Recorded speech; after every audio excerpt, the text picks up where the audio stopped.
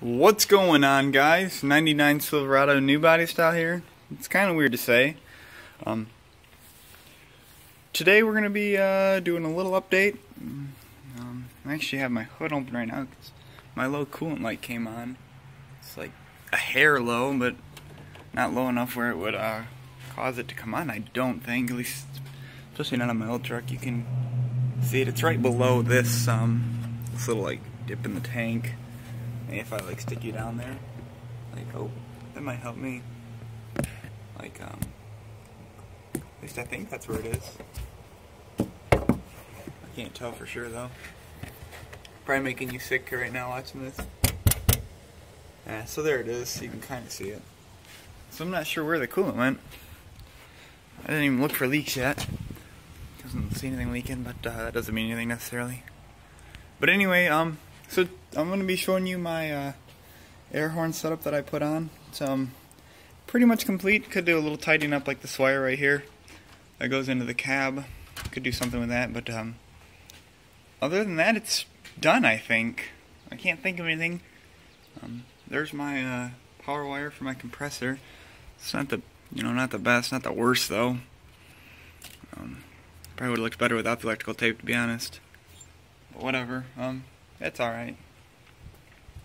So I decided to pull power off of there. We'll start there. I decided to pull power off of there instead of messing with the battery terminals. I don't like that at all. I hate when people, have a washer and just, the little ring terminals. No, I'm not interested in that. When I change my batteries, I don't want to have to deal with that. So I decided to pull power from there. I think that's the best bet, at least in my opinion. I thought about going from here, actually, the top terminals, because they're not used. But then it's like, it's pretty close to the paint, and this battery like moves I can't really do it right now, but like, I'm not sure where it's at, but it moves more than it should, that's for sure. And with a terminal around there, it could easily touch the paint, so I wasn't dealing with that, and I wasn't gonna run a wire all the way over to that battery. So this is what you get. Anyway, so my pressure switch is right down in here. You see that little silver label down there? This might have blinded you. That's it. So it's below the headlight. You can't really see it. I can take the headlight out, I guess, because I'm sure people are probably kind of curious how it works. And it turned out to be a pretty clean install. I'm happy with it. It wasn't very necessarily easy, but whoa! I almost just lost you. So these two wires coming off here are my HIDs. But there's the pressure switch right behind there.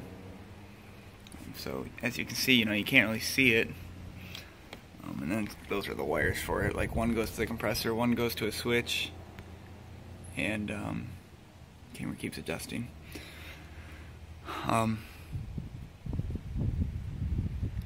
Ground from the battery to the compressor and to a switch. So there's 4 wires coming off of it. So that's that. These headlights are kind of a pain to get in here with this grill, and I know that. I'll put it back in off camera. I'm not worried about it right now. So that's where the pressure switch is. That tells the compressor what the tank's at to shut off. I guess I'll show you my compressor next. You can't really see it, which is what I wanted. So I'm right in here. There it is. It's in the front bumper. Sorry, there's like a little bit of like ghosting going on with the light. There's something on my camera and I can't get it off. Maybe I can put my phone in here. Ooh, look at the rust. I can put it in here to show you a little bit better. There we go. So there it is. I made a little mount. I'm trying to be able to see. Okay, so I made a little mount coming off the bumper bracket. And so there's the compressor. I can't really show you much better, which I guess is good, because you can't, the only way you can see it is from right here. But other than that, you can't see it. So I'm really happy with that.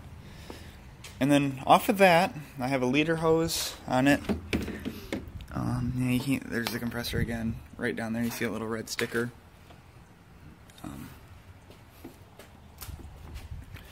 And then off of that, I have a leader hose, and then I have a T. The pressure switch screws into the T, and then the hose goes back to the tank, which is in the back of the truck. The pressure switch optimally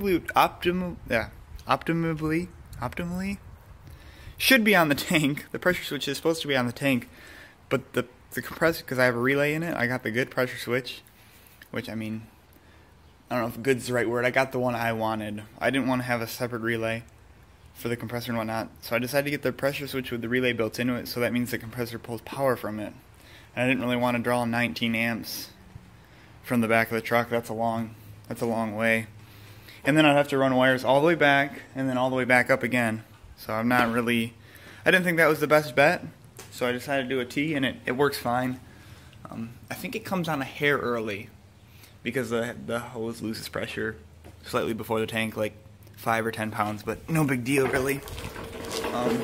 So now we'll go underneath the truck.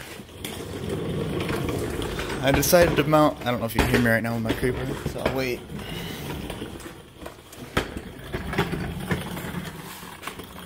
So there's my tank. This could be a little bit better, but it's, you know, it works. So here's my tank. This is my hose, obviously, from my compressor.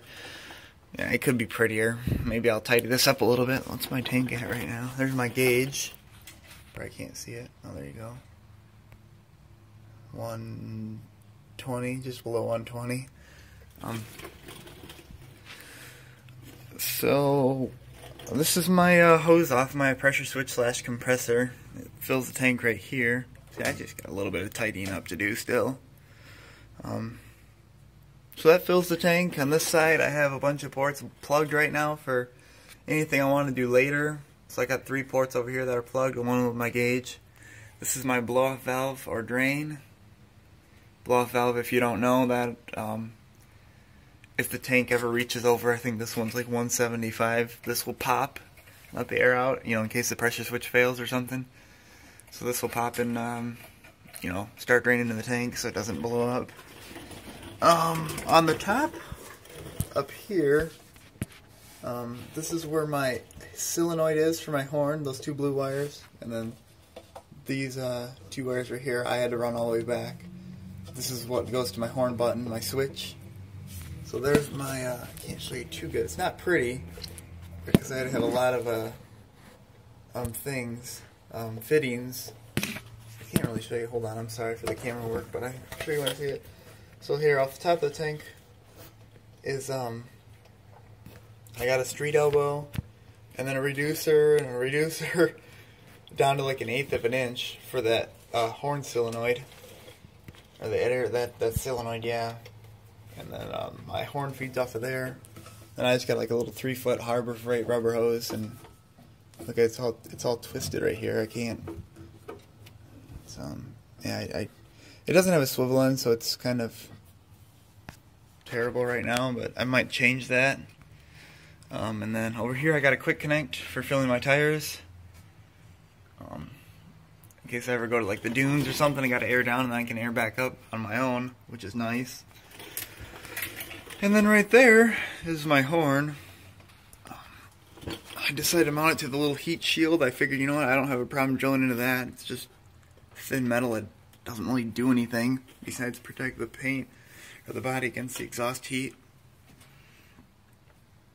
So that's the horn. You can see, facing forward. Yep, that's it. I mean, that's the setup, and I ran that air hose all the way in the frame rail. It closes off right there, and it's in the frame rail the entire way. So there you can see it. Oh, that stuff's still really wet. So there you can see it. It's still in there. All the way up, and I'll show you where I came out in case you guys are looking at doing this. Sorry if the noise is just ridiculous right now. And the camera works 8 times worse. So it goes in, it closes off. Probably better off going outside now. Ah, damn it, I'm stuck. Okay, sorry about that. And it comes out right behind here in that out of that little hole. I can't tell you how much of a pain that was to get that through there, but I got it, and I'm really happy I did, because now it leaves a nice clean install. And if I didn't tell you, you'd probably not be able to, you know, you wouldn't know that I have that. You'd be, you know, besides that and those wires, you'd be like, what are those wires? And then I'd blow the horn off and scare you, so you know. I'll show you inside what I have for now. I'm not sure if I'm going to leave it yet. I haven't decided. But as you can see, you know, no switches around, which is like what I wanted. I might change it. I might put a horn button more accessible. But right now, I made a little plate. Mounts up to those 2 bolts that my trailer brake controller were in. And you can kind of see it. Okay, so yeah. So this is kind of done by design. This is my compressor switch to turn it on and off. You know, you could just run it by the pressure switch and let it do it, but, you know, sometimes I want it, you know, if I don't want it on, coming on at all, like, you know, in the winter or something, I don't want, you know, for whatever reason. This is the kill switch for it. So that's off, that's on. It's right next to my trailer brake controller, so I can just reach down and go against it and turn it on. So it's done so I can find it easily. Sorry, I keep moving the camera so much. And this is my horn button. Just a momentary switch that I found. It's not pretty, but you can't see it, so it doesn't matter. So, there we go. I'll show you where I pulled power from, because that's another question I really couldn't find much of an answer to. I ended up pulling power from up here. I think I don't know, I read that it's up behind this box in the top left port, the top left connector. It's on the okay, I'm gonna go into the backstory. On the I read on the forum, some guy was saying that not all the trucks have this. It's called SEO, like stands for Special Equipment Operations. So like this is where you're supposed to pull power from for you know, whatever you want to do, like I don't know, plows or and I'm not really sure what it's for, but I have it, and it's fused up in the fuse box right above it. So it's up here, and there's one port to the left, or one plug. It's a male end. Well, it's kind of a female. Yeah, it's got male prongs coming off of it. It's one over to the left of my trailer brake controller, and it has ground. It has hot all the time. It has ignition source hot, so it's perfect. So my compressor switch is on ignition source.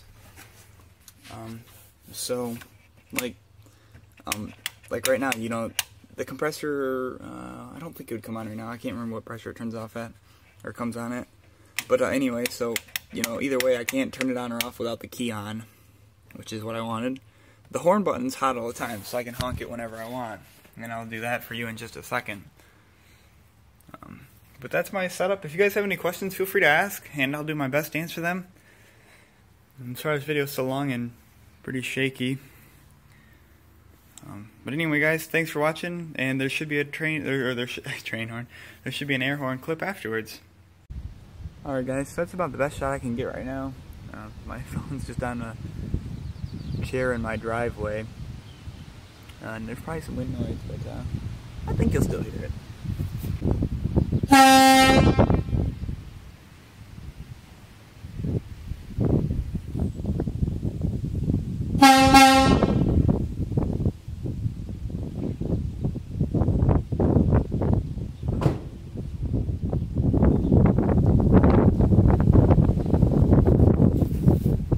Oh no, I think it fell.